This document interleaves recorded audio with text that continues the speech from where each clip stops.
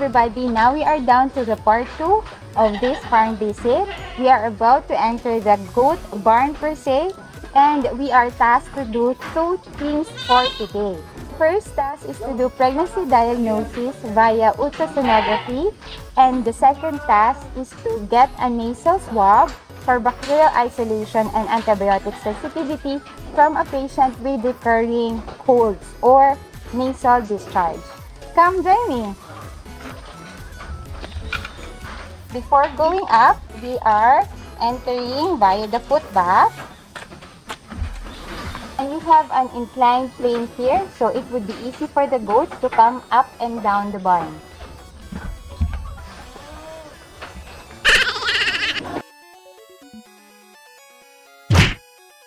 I arrived now here at the goat barn, and the farm staff are preparing the milk feeding for our kids.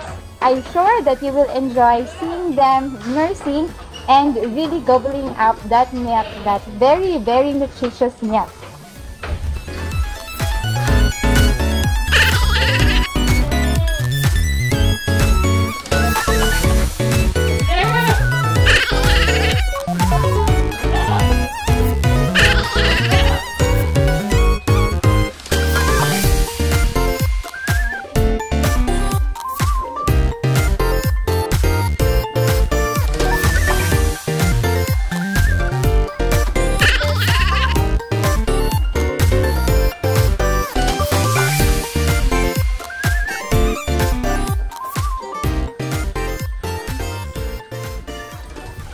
So you've seen them put the milk bottles here, and then one by one they put them here in this just handmade container for the milk bottles.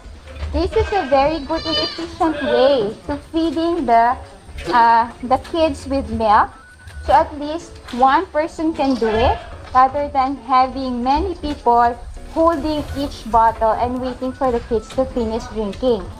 The key here to avoid any spoilage is to ensure that each of the nipples would not have very big holes, so that you won't experience the leakage that you have seen earlier.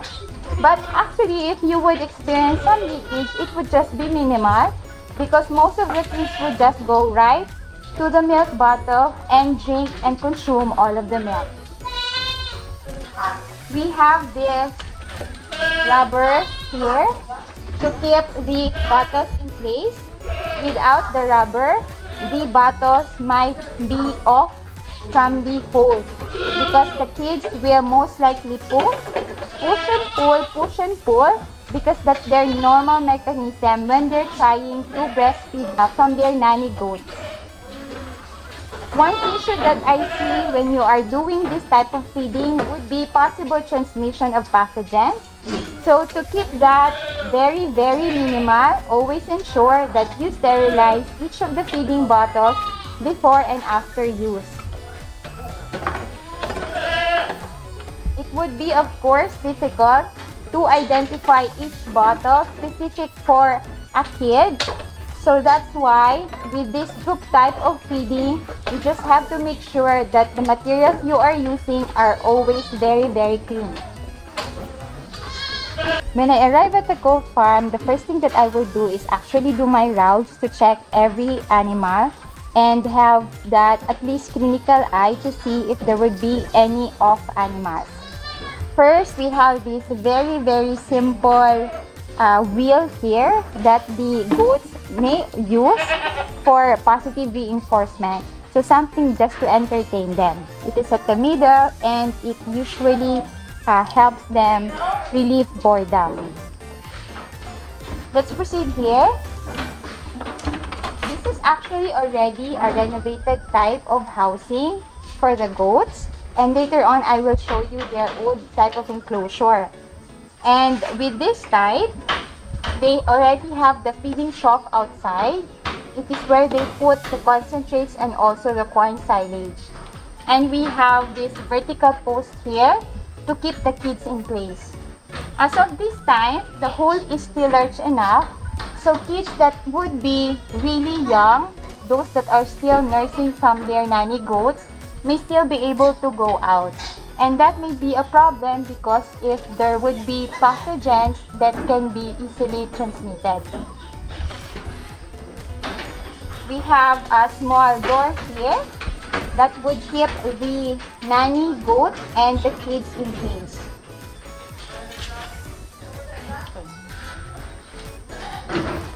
The enclosure here, we have steel matting as the sidings. This is already very good, but in our experience, sometimes the kids would have their ear tags broken because they were stuck on the sides of this steel matting. So one recommendation was to put this tarpaulin, so at least that would be minimized. And we have a very good feature of the nozzle, the water spout there, so at least it lessens the water wastage. Okay, but still we have a bucket here for the water. We have another type of enclosure here wherein bamboo slats were used. And this one would be efficient in terms of enclosure, but in terms of feeding, it will be more laborious because they would need to go inside to give the feeds or the corn silage and also to remove any leftovers. In terms of cleaning, it will take more having this type of enclosure. In terms of security, this would be better because it really ensures that the animals would be inside.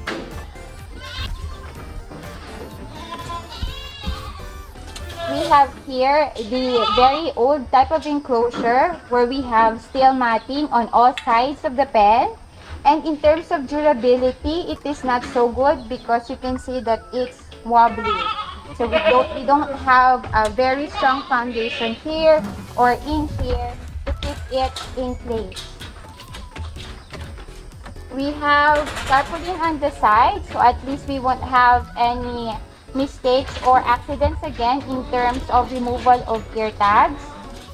And you can see here that we have some damaged steel matting that may cause trauma to the animals inside.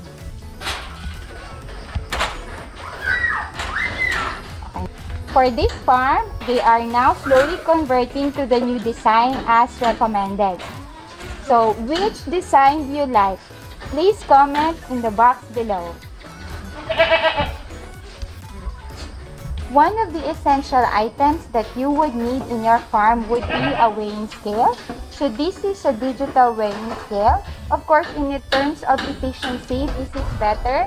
And having more accurate measurements would also be good in your system. And another feature of this farm would be the provision of mineral blocks. We have specifically here a salt lick, which would be needed for the supplementation of the animal. Another would be a chute here, where we do milking and also sometimes ultrasonography of the animals. So the particular candidate animal would be coming up this inclined plane, and the head would be enclosed here. And that would give me enough room already to do my examination or in case for the milking process.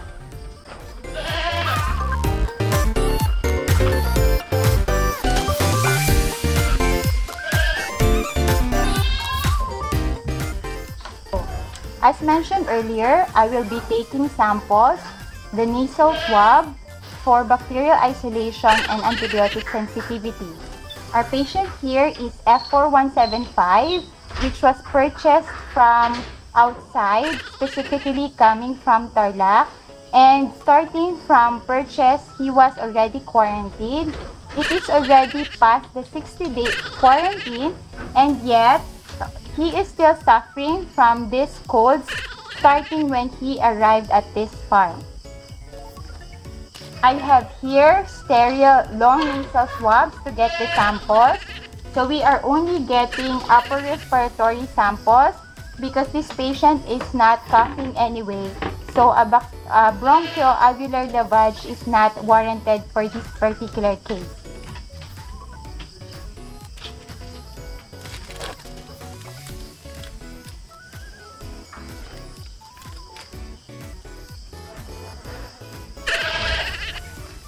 I am going to insert the long nasal swab on the left nares.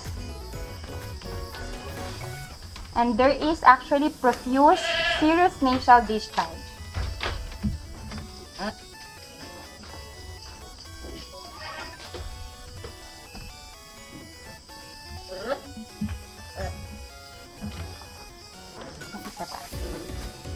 I have prepared pre-labeled microscope slides and I will make the smear here. I will slide the cotton swab here to make that smear. I will prepare it on two sides.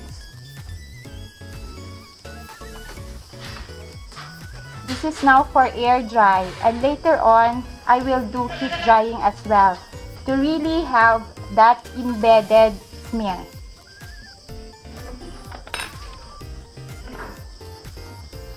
Always do duplicates.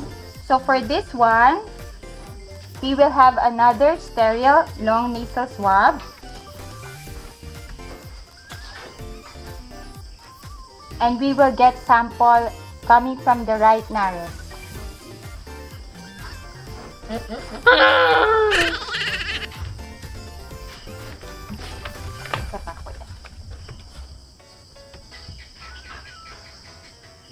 We lift the septum. Okay, so now there is blood. I'm surprised to see blood here. So I do not do much irritation because this is only soft, and I didn't really expect to cause any trauma inside the nasal septum. So it is evident actually that there is bleeding inside. But we don't have any profuse blood coming outside. So this is something very, very exciting.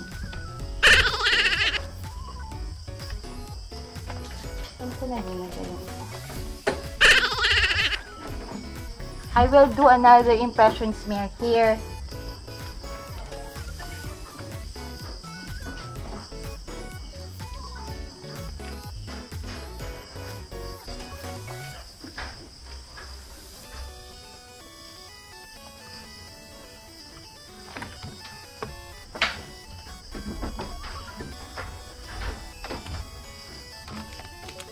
And I will do another swab.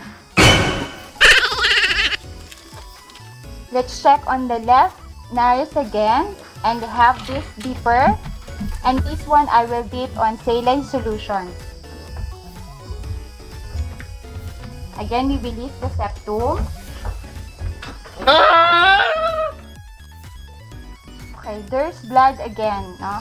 So both nares are now with this blood.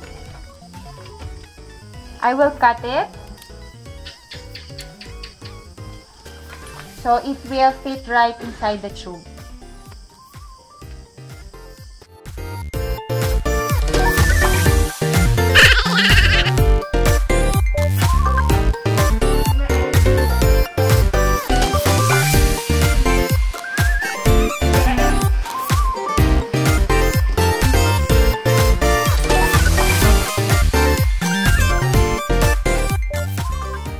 For pregnancy diagnosis in small ruminants, we also do the abdominal approach with the use of a convex probe. First, we have to shave the area right here so that we would have a better image of what's inside.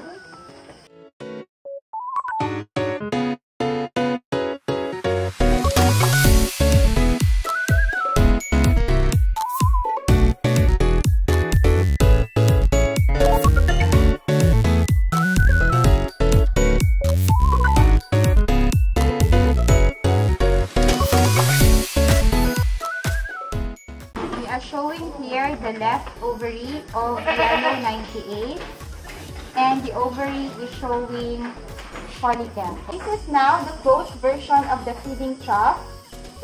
You can easily detach it from the frame here, and you can hang it here with the use of this rubber strip. It will ensure that the animals inside, you have 2 kids and the nanny goat, enclosed during night time.